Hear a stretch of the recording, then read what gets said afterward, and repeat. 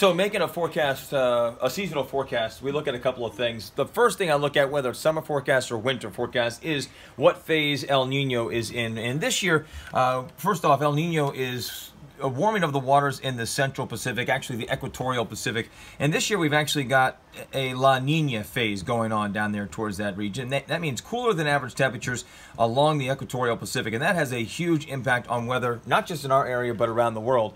And what that normally means for us, and this year we're predicting a weak to moderate La Nina.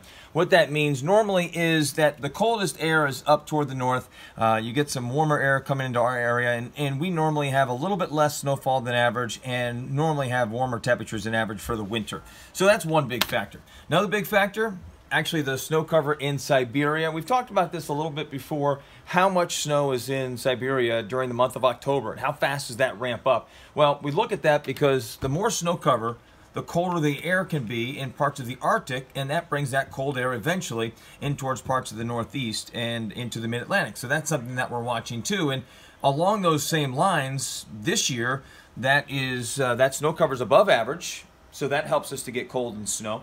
And the North American snow cover, meaning the snow cover up in Alaska and Canada, is way above where it's been over the past couple of years. So that tells us we're going to have some cold outbreaks here too. So if you're looking for cold, those are two good factors.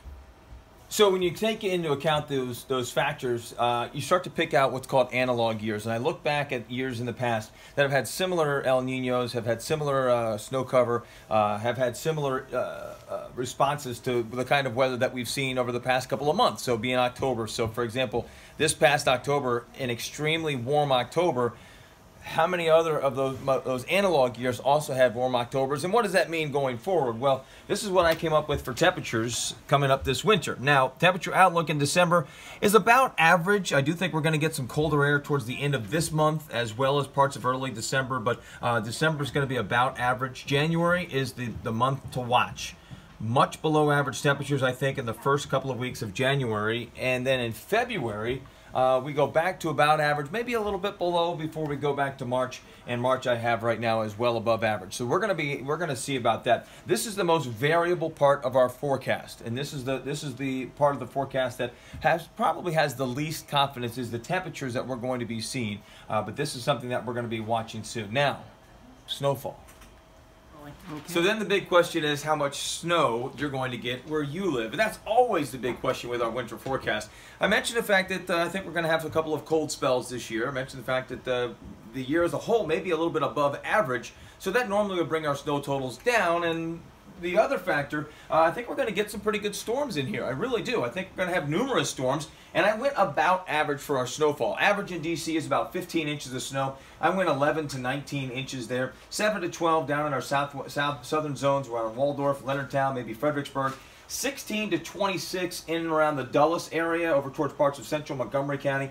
Dulles normally gets about 22 inches a year, so we're about average there too. And then much higher numbers back toward the west, 22 to 34 inches or more in areas like Frederick, Winchester, and Hagerstown, especially up along the Blue Ridge too. And then when you look back towards the mountains, the ski resorts, I've got 30 inches plus here, but many of these ski resorts actually get about 100 inches a year average in the mountains themselves. So I'm really talking about some of the valleys out there. But you can see from our snowfall map, it does look like we're going to get a pretty good amount of snow this year. And as I mentioned, January, first 2 weeks of January, that's the time frame I'm really watching.